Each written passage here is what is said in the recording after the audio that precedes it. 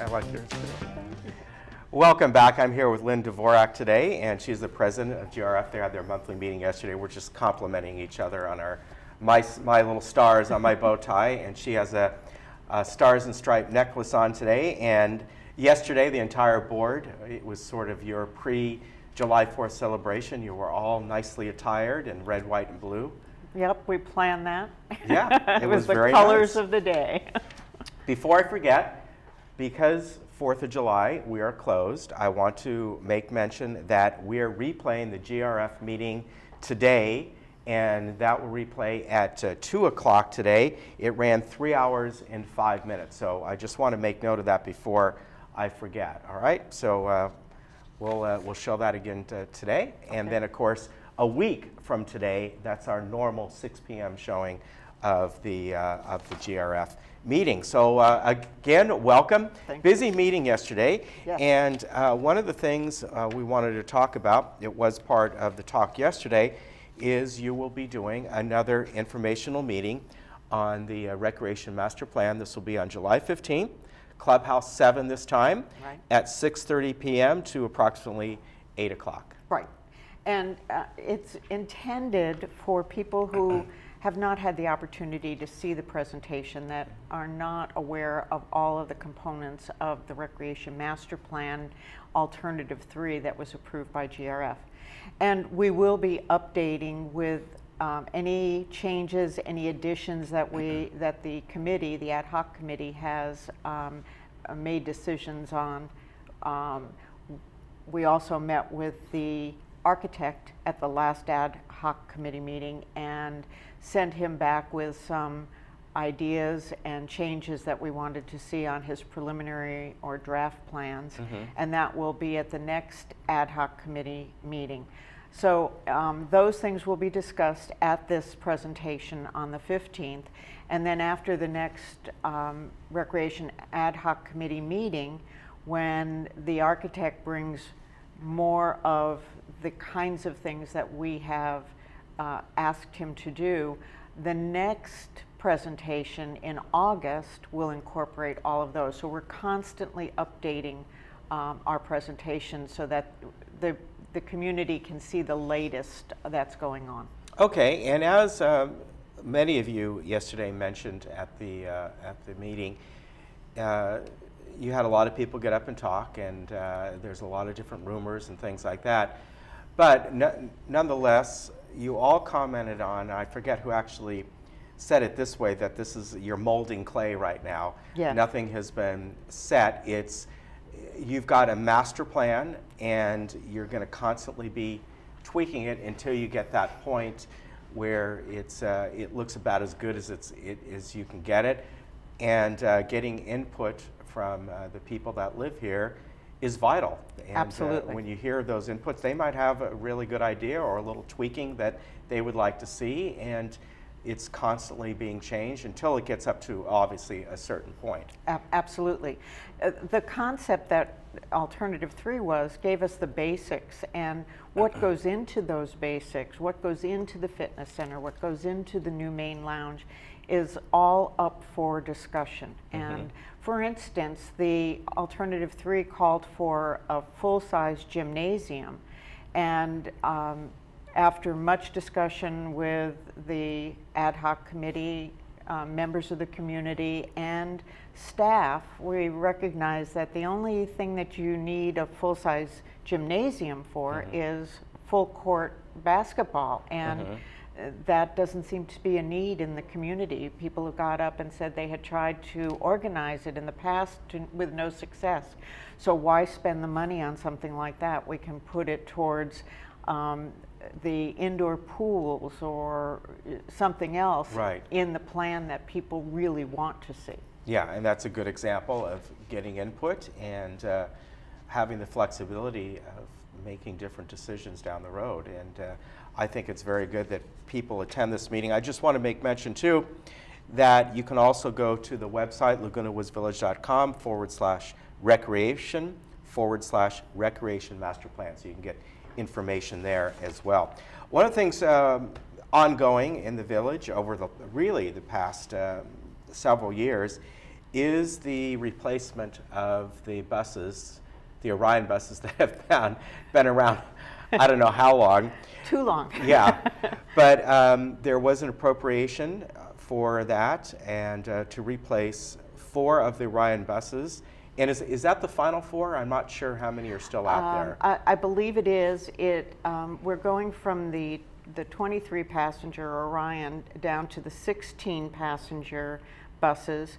And we're doing this because we feel that when our study of ridership is complete, we will be manipulating, so to speak, the bus routes to accommodate what the actual ridership is. And we know, and we constantly hear people say there's no one on the buses as they go by. So we really don't think we need all of our buses to have 23 passenger seats.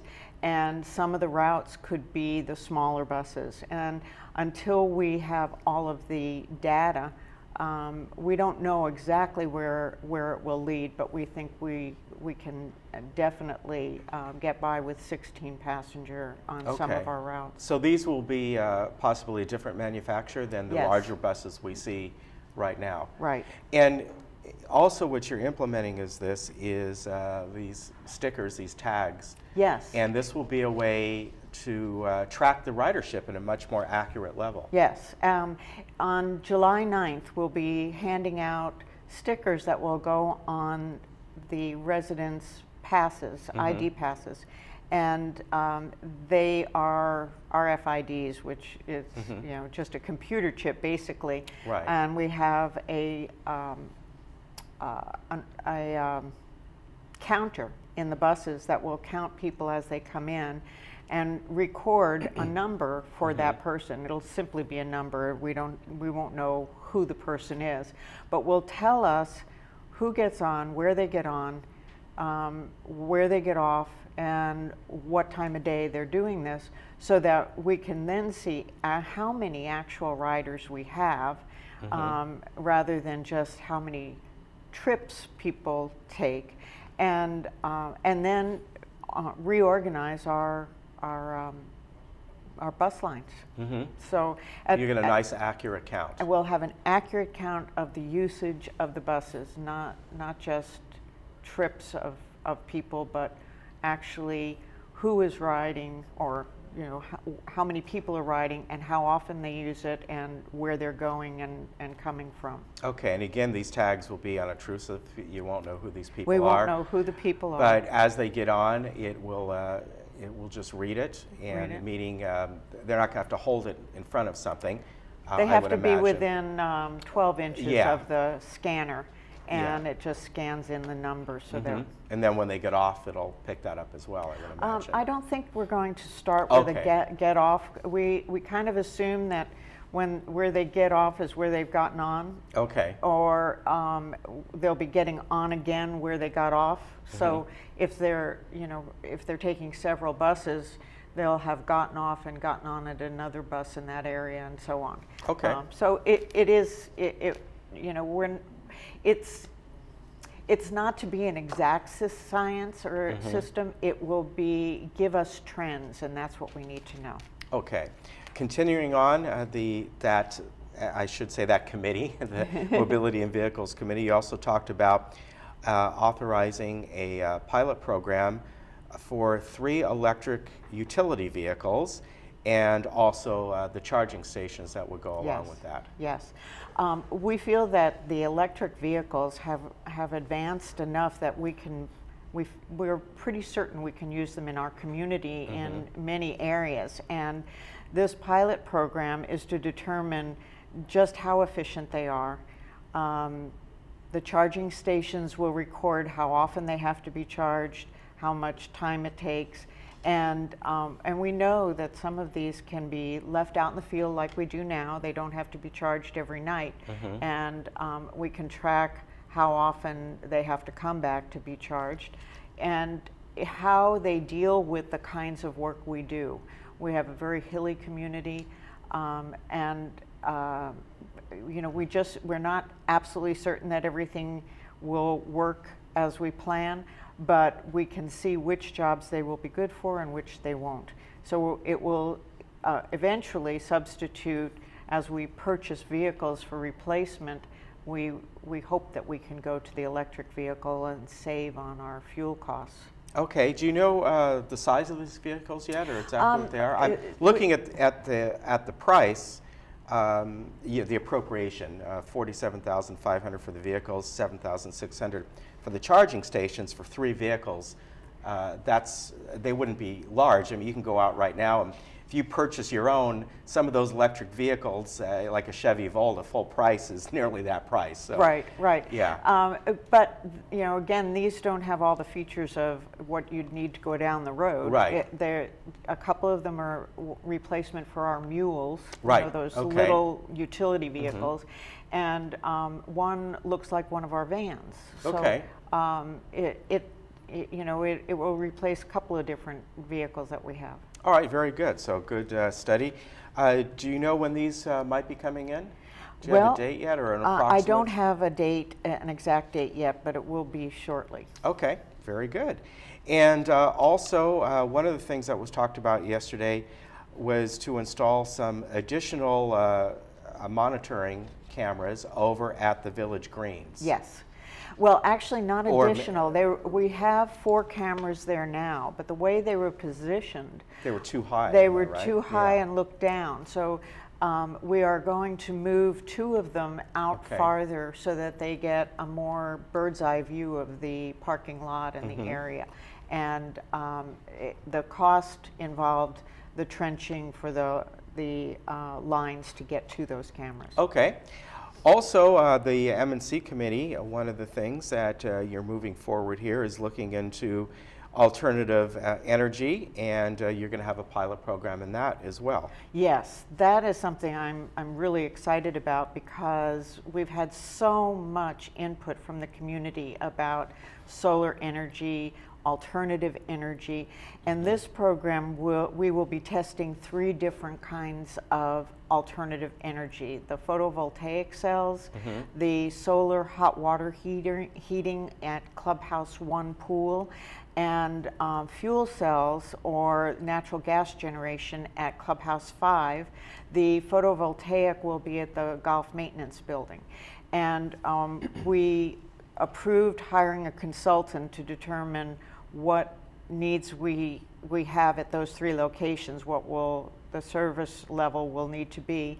That consultant will also look into incentive programs, maintenance issues, anything that you know, we as a community need to know before we go full bore into alternative energy. And I'm really excited to see this finally start. Yeah, it sounds exciting.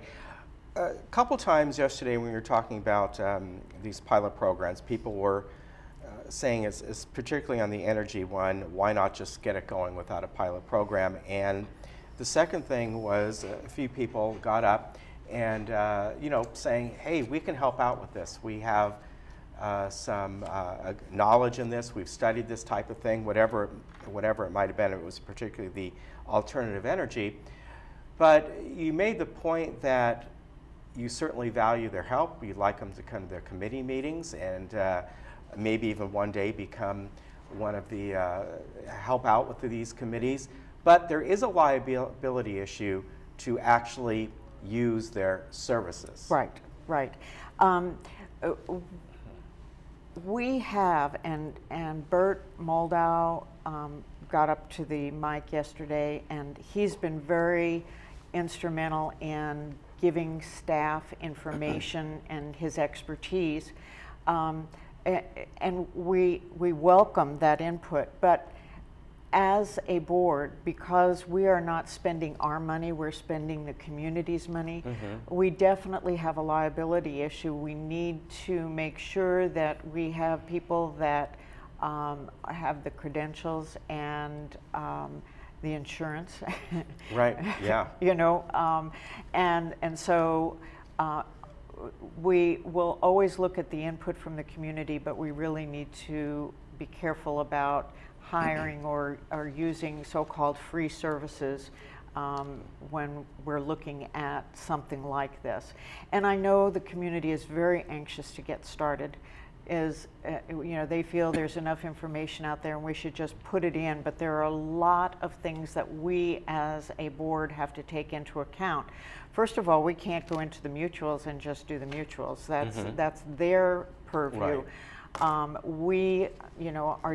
We deal only with the facilities, the common area facilities, and so we have to take a much more pragmatic approach and look at it carefully and how we want to proceed, because it is a big expense. As a commercial entity, which we are not a residential owner. There are a lot more incentives for an individual resident than there are for commercial, and for a nonprofit. Again, we just don't have the same things to look at. The ads that you see in the Sunday paper don't apply to us. Right. So this is the best way to start and be cautious about how we go about it, so that we know that when we really get into alternative energy, we know what to expect. Right, exactly. And then finally, one of the discussions yesterday was the Joint Task Force to analyze the GRF trust and bylaws, and there was discussion about that. And there were several resolutions that were within there yesterday that you talked about. And it's a little bit complicated for people to really grasp. It is very complicated. It was even complicated for directors who deal with this on a daily basis. Over the past several years, it was, we hired a consultant, a professional law firm that dealt with trusts, and we had them analyze the trust and found that we have some discrepancies between the trust, the bylaws, and actual practice. And so this task force was put together to identify those areas and to come up with concepts that we could all agree on, all the mutuals and GRF, and use those concepts and tell our attorneys, okay, put it into legalese and tell us how we can change the trusts, the bylaws, and practice, or any one or all three, to so that they coincide and they make sense. And there were 3 areas that involved amendment of the trust. And to amend the trust, you must have the approval of all 4 corporations, including GRF, which is why GRF was involved in this process. And one was that we've been providing services to the mutuals, and the trust doesn't provide the authority for us to do that. It only says that we can deal with the facilities, but we are not allowed to do common area in the mutuals that owned by the mutuals. But practice has that we've been supplying our equipment and doing this for the mutuals. So we wanted to bring that into compliance in the trust. We also had problem with the sale, leasing, mortgaging, sale, leasing, or what is it, of land and purchasing. And a couple of years ago, the bylaws were changed so that the corporate directors, the mutual directors, would have to vote if GRF wanted to purchase, sell, or lease any property in the community. But the trust says that GRF has the sole discretion on that.